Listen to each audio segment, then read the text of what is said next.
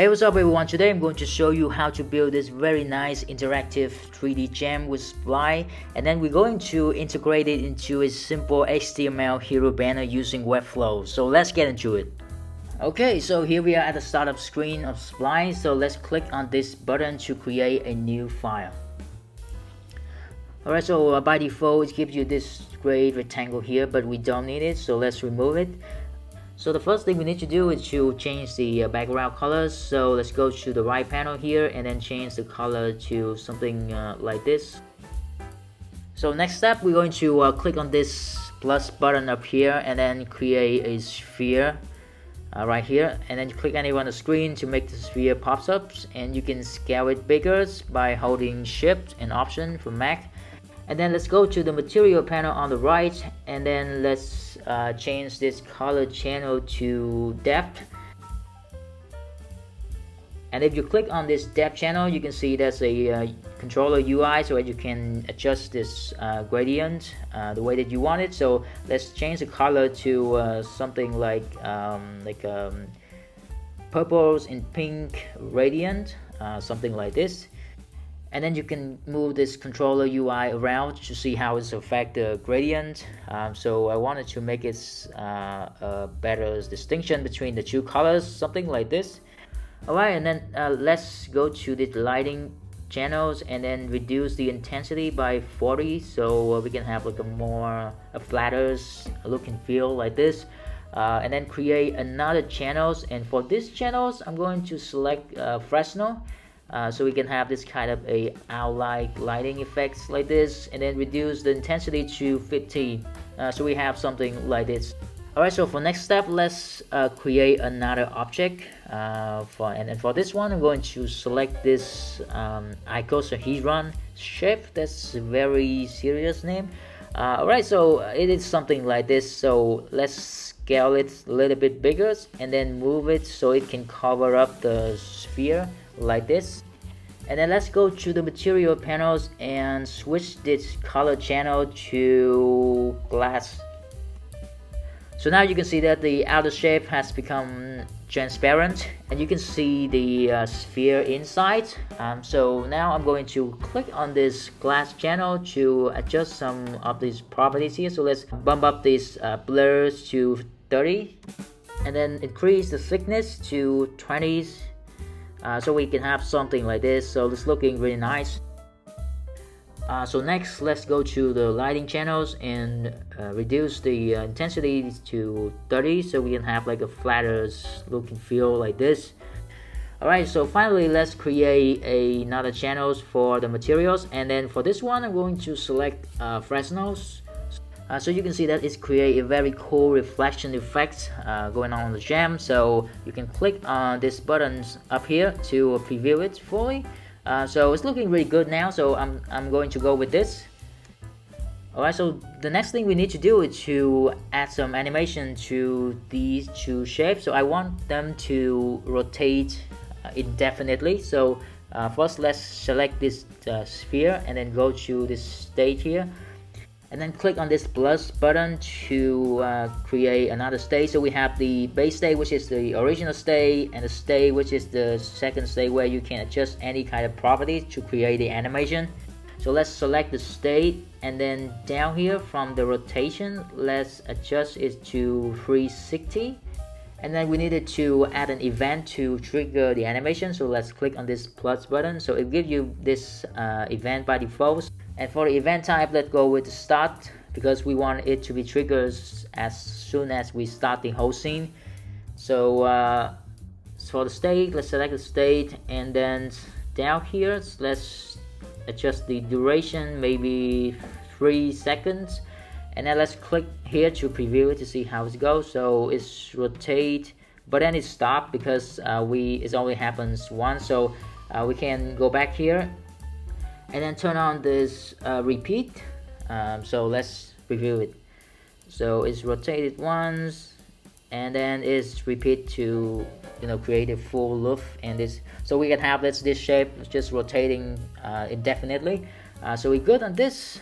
So now all we have to do next is to apply exactly the same process to the second shape, which is an outside shape, but with the opposite direction.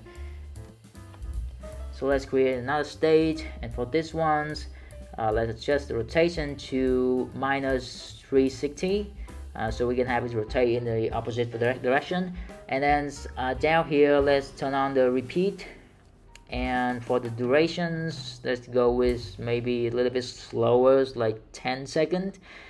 And then for the transition, for this one, we're going to switch it to linear instead, so we can have this gems rotating evenly every time, like this. So it's looking really good here. You can like click and just rotate it around, interact with this, and it's looking super nice here. Alright, so now let's integrate this into Webflow. So let's go to this export panels and let's select this public URL.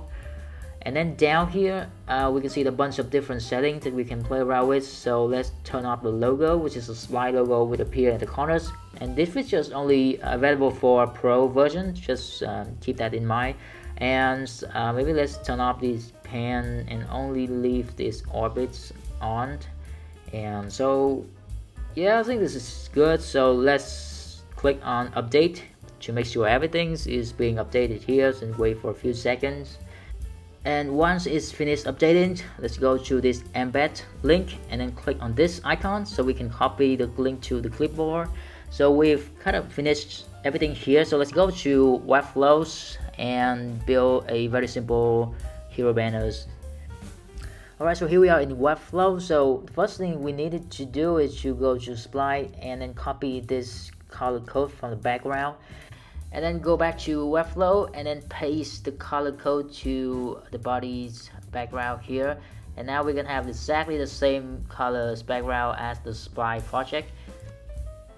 So here is the design that we're going to build on Webflow. So if you look at this, you can see there are 3 main sections that we can divide it into. So the first section could be the headers, which is this top area here. And the second section could be this hero banner with its headlights and the 3D artwork. And the third section is the footers down here. So now we can go back to Webflow and then create the 3 sections for this hero banner. So the first one, let's drag it here and then name it the headers, and then let's just drag the second section to this page. So this one we're going to name as hero, and then lastly just drag the third section, which is the footers. Alright, so we have this 3 section of the page here. So now let's select the headers and then click on these buttons.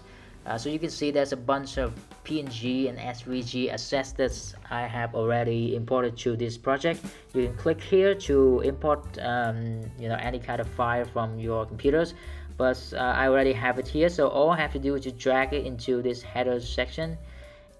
So here's the logo, and then these hamburgers, sandwich buttons, and then this shirt icon.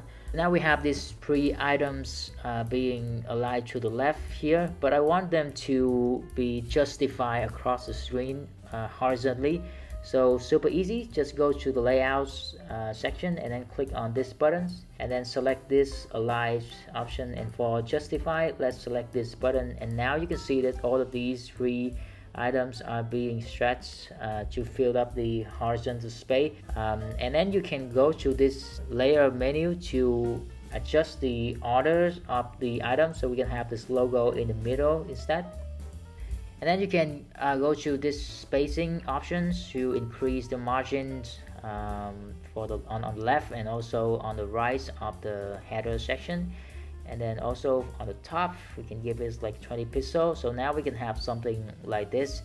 So it's looking pretty good here. So now we're going to move on to the next section, which is the hero one.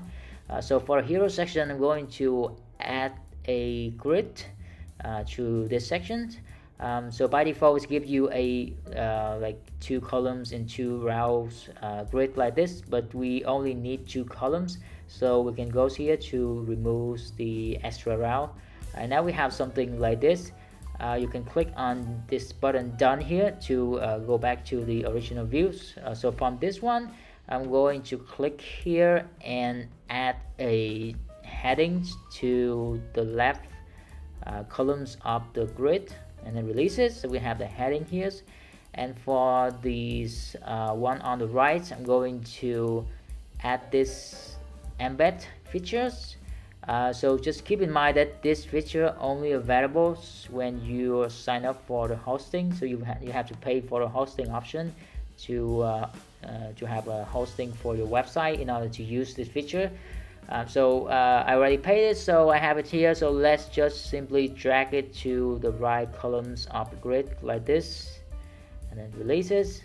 And then it opens up this dialog where you can just paste the embed link that we have on this option here. So remember this, that's not this one.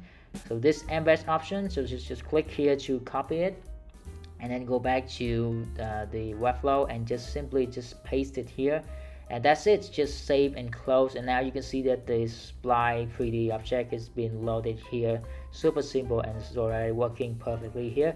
So now what we needed to do is to increase the height of this grid so we can see everything.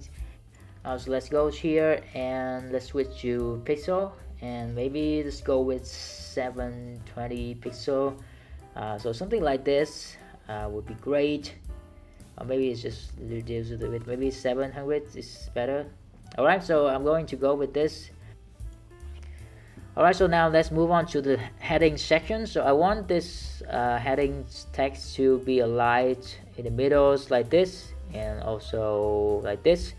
Alright, so we have this right in the middle here, and let's scroll down here and then change the font to maybe Merryweather's, or no, maybe Monsterrat, which is better, and increase the size to 80s. Alright.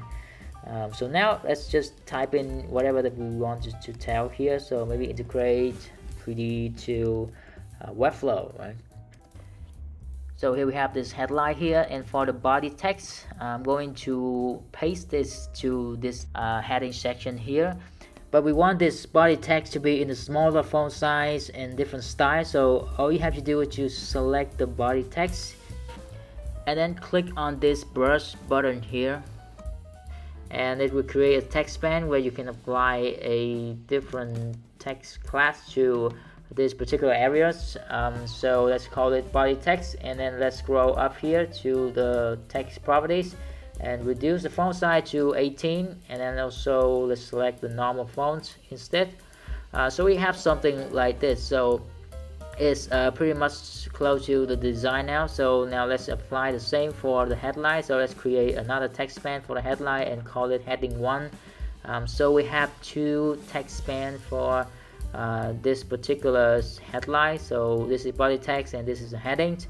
Alright, so the next thing we need to do is to maybe let's select this headings here, so everything, and reduce the width size to 400 pixel, so it could squeeze the text area like this.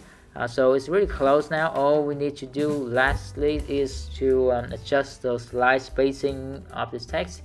So let's go to adjust the line spacing of the overall heading to 0, and then let's select heading 1 and increase the spacing of the heading ones is maybe 18.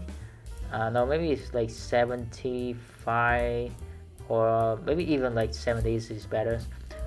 Alright, so the headline is looking good. So now let's increase the line spacing of this body text. So I'm going to give it 10. So we have something like this. So I think it's looking pretty good now. So the last thing we need to do is to apply exactly the same thing that we did on the header to the footers.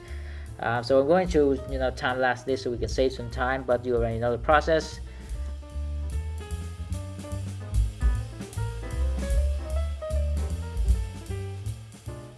Alright, so it's looking good here. So you can click on this I button up here to preview everything.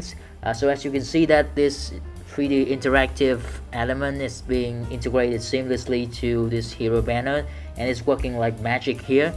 So that's the end of my tutorial today. So I hope you find this one helpful, and don't forget to like the video and subscribe to my channel for more contents, and I will see you in the next one.